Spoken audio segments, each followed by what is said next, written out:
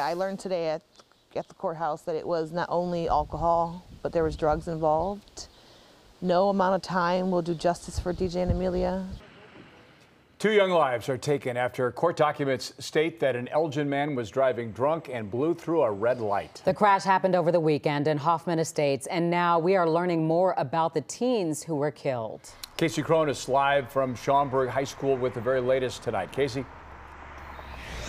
Corey and Dawn, both 18 years old. The victims had just graduated from Schaumburg High School last month and were getting ready to embark on their next chapters. I've shed my tears and said my many, many, many prayers. For Amelia Mazikis and Deshawn Tudela, who went by DJ, an ordinary Saturday morning turned deadly.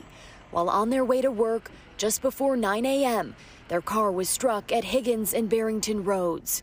Both teens were transported to area hospitals but didn't survive. 32-year-old Denny Rubio is being held on a $2 million bail in connection with their deaths. He's facing 5 felonies, including DUI, reckless homicide, and trying to disarm a peace officer. Loved ones say the teens were dating. A spokesperson with District 211 said, in part, that both graduates were individuals with bright futures ahead of them. He had an aspiration to go into culinary arts.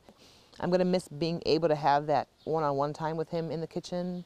DJ's mom, Crystal Tudela, says she was out of town when she received the life-altering phone call and is now sharing how she wants her son to be remembered. And I do hope that people know the impact he had on everyone's lives, that people pay it forward. He was always inviting, always open. He never judged, and that was the beauty in Deshawn. He never judged others, he just accepted. And here at the high school, grief counselors are available for students and staff. That suspect is due back in court next month. Reporting live in Schaumburg, Casey Cronus, Fox 32, Chicago.